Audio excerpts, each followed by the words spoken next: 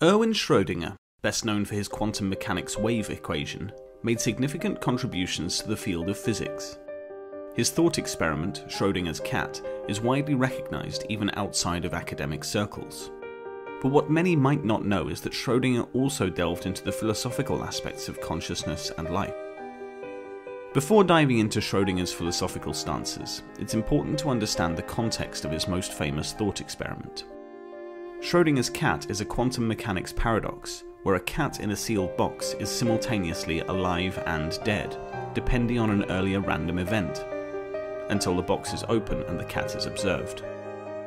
This paradox underscores the inherent weirdness of quantum mechanics, where particles can exist in a superposition of states until observed.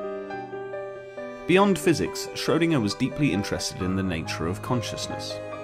In his book, What is Life?, he pondered the philosophical implications of quantum mechanics and its potential intersections with biology and consciousness.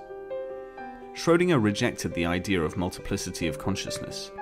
He postulated that there's a universal consciousness, and what we perceive as individual consciousnesses are merely manifestations or different perspectives of this singular consciousness. He famously stated, "In truth, there is only one mind." Schrödinger was critical of strict materialism, which posits that everything, including consciousness, can be reduced to material interactions. He believed that consciousness couldn't be explained solely by atomic events in the brain, hinting at a non-material aspect of consciousness.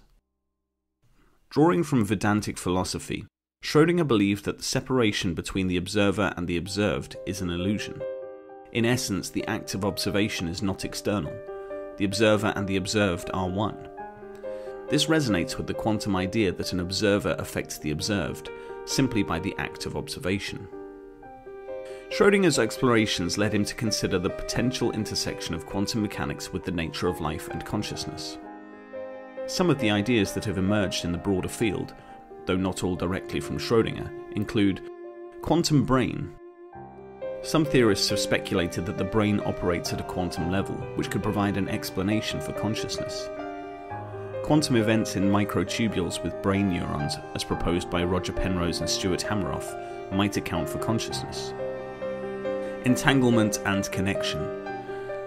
The quantum phenomenon of entanglement, where particles become interconnected and the state of one instantaneously affects the state of the other regardless of distance, could be metaphorically extended to the interconnectedness of all things, including consciousness.